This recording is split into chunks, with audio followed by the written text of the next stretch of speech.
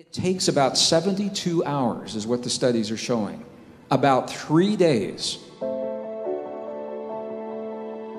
If you are choosing to create something new and it doesn't come to you easily at first, please do not give up, because it takes about at least 3 days for these antennae to wire. That is because the information is not in here. Just to add to this, how real this is, researchers in Silicon Valley are now building the next generation computer chips, and guess what? They're not based on silica. They're based on droplets of water that are purified and very, very specific forms of structured water. And when they started pumping the information into that droplet of water, the water droplet was holding more information than could possibly be explained by the chip itself. And they said, where is the information going? And now they know that the chip based in water is storing information in a field that expands beyond the machine itself.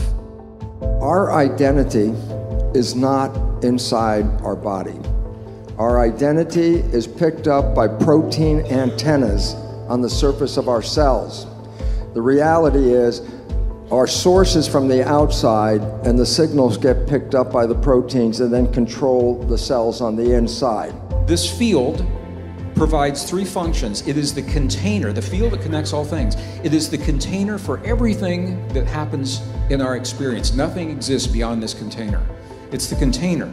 It is the bridge between our inner and our outer world, and it is the mirror in our external world for what we claim to believe in our inner world. This is the field. The body is like a television set, and there's a broadcast coming in. Mind is not even in the body. If you get your mind in the outside, there's an opportunity at a level to communicate. This is a virtual reality suit.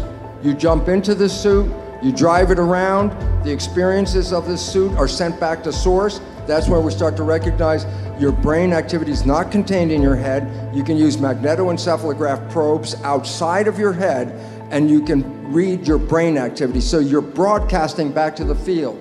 And that's why we can see a sunset. We can taste that chocolate. We can smell that rose. How many of you saw the movie The Matrix? So remember in The Matrix, when they would hook that little gadget to the back of their neck and they would download the programs and learn those things almost immediately. Remember that? The equivalent of that is what we did together in here yesterday. When we choose to make those changes in our lives, what Bruce is saying, you can't do it through your conscious mind. When you create the heart-brain harmony, that coherence, it's called optimum heart-brain coherence. When you've got that 0.1 hertz signal between your heart and your brain, that opens the door to the subconscious. That's the equivalent of plugging that cable in right at the base of your skull. And it's at that place where you insert the new beliefs, the new thoughts, the new ideas, the new ways of thinking. That is you downloading that new information very, very quickly. We're not living our lives, we're living the lives of programs. And if you don't like the program, the new biology is the one that says you can rewrite it. And if you rewrite it to make your creation not the one you bought as the creation, you will manifest heaven on earth. You will wake up every day with the glory of being in the most spectacular planet and the ability to create life. So you know, when you begin learning a foreign language, the words sometimes they seem awkward. You learn phonetically and you say the words, but they don't really mean much. And all of a sudden you wake up one morning and like you're speaking Spanish, or you're speaking Tibetan, or you're speaking French, or whatever it is. You know how that happens. All of a sudden it's like almost overnight, and you say, well, what happened? Well, here's what the science is now telling us. All possibilities exist as information in the field. The information is not in the cells. What we do in the cells is we grow, and Bruce, it's exactly the term that I use, what are called soft antennae. So the way that the neurons wire and fire create the antenna that tune to the place in the field where that information lives. It is the very act, the act of you striving to become more in one moment than you were in the last moment. It's the act of you reaching deep within yourself to grasp a new way of thinking. So a new language, or a new song on a guitar, a piano, or a new book to write, or a new title, or new poetry, or new sculpture, new art, whatever it is, that act is the impetus for the neurons to wire together to create the antenna that reach into the field where that information lives that you are asking to have access to. But the thing is, it doesn't happen spontaneously.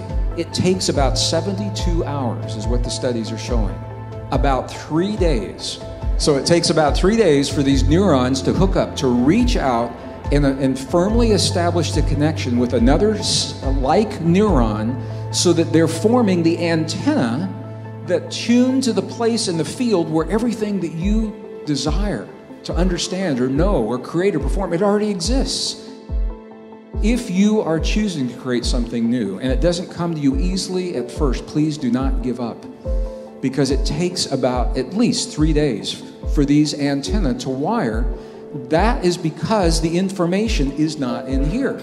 It is in the field, and that could not happen if these ideas were not correct. So I'm showing you it's going beyond theory.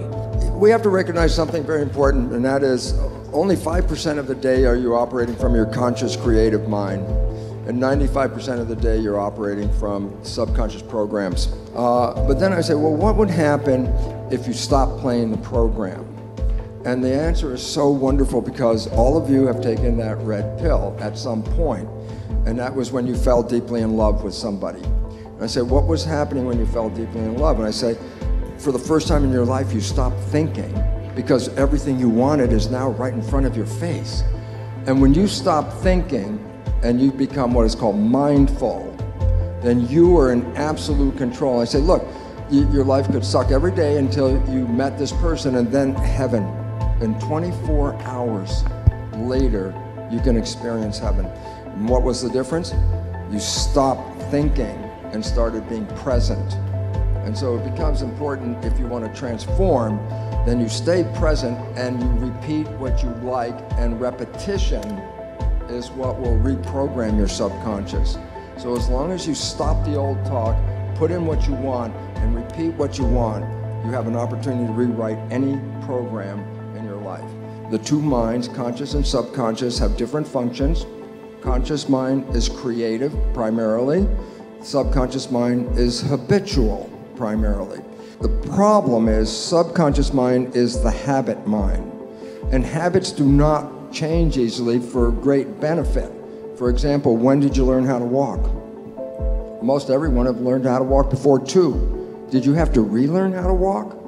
Hopefully not. I say, well, you could be 40, 50, 60, 70, 80 plus years, and you're still using the habit program. So the emphasis on subconscious is not to change easily, because if it does, then habits don't exist. So the issue is, then how can you change the subconscious mind? And there are two fundamental ways, because the first, these are natural ways. How did you learn in the first 7 years? Hypnosis. So auto-hypnosis is a way of putting in a new program and transforming your life. After age 7, how did you learn after age 7? Repetition. You repeat it. You made habitual habit out of the thing that you wanted. And so this is where the fake it till you make it part comes in. But the issue about it is you have to recognize the biggest error that we have is that we think that if our conscious mind just became aware of something, that our subconscious mind has that information. Absolutely not. So if you want to transform and you want to get out of the old program, just educating the conscious mind will not do that. You have to do some exercise, some process, something. Energy psychology is a new way of changing beliefs as well, very rapidly. But the moment you understand how you can train the subconscious is the moment you are free, because then you become the programmer of your own life.